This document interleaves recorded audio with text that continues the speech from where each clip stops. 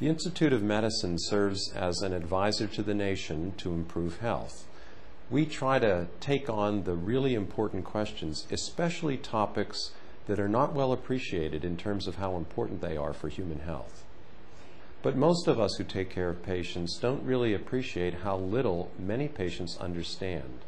Half of all adults in America are unable to understand much of what they need to know to take care of themselves and to follow their doctor's instructions. The first and most important message is how ubiquitous this problem is and how important it is for everyone to attend to it. If we want to have a healthier population, we have to enable people to be able to understand what it is they need to do to take care of themselves. We need to work at the level of the community, we need to work in education, we need to work at the level of the doctor's office. We need to work in improving our regulation and communication in every respect to our patients. Only then can we hope to have a group of people who really can take care of themselves more successfully. I would start by really asking my patients to tell me what they now understand about what they should do.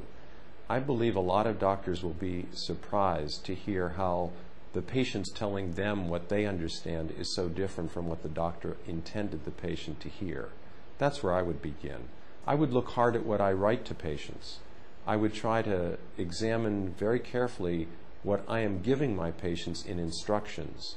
And then I would try constantly to check as how well the patients are actually acting on the instructions that I think I'm giving them.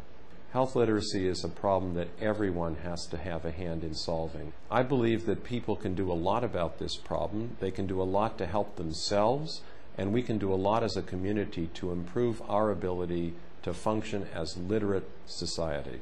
I'm so grateful to the members of the committee who put together this report, all of whom serve as volunteers, like every one of the Institute of Medicine committees, people coming together to do their part to improve health, and it is a wonderful service to the nation.